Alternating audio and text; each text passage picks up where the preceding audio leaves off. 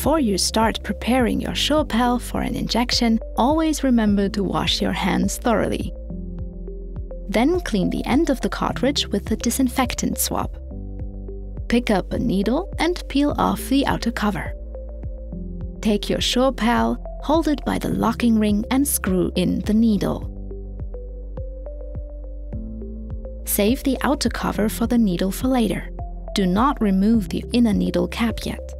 Gently turn the dose knob on the end until you feel resistance. This means you've reached your preset dose. Don't force the dose knob beyond the point of resistance. Check the dose window to make sure the correct dose is loaded. This example shows 1.5, but you should make sure your correct dose is set according to your prescription. When the correct dose is loaded, take a clean disinfectant swab.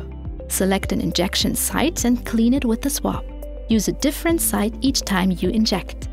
Pinch the inner needle cap and pull it off. Then throw it away. Remember that after you remove the inner needle cap, you should not set the device down or let the needle touch anything. Be careful now not to unintentionally prick yourself with the exposed needle. Pinch a fold of skin with one hand at the site you cleaned earlier and push the needle into the fold of skin. When the needle is inserted, push the sliding button down with your thumb. Once you push down the sliding button, the solution in the cartridge is automatically injected, and you'll see the dose knob turn. Keep the Shopel in place and hold the sliding button down for 10 seconds after the knob stops turning.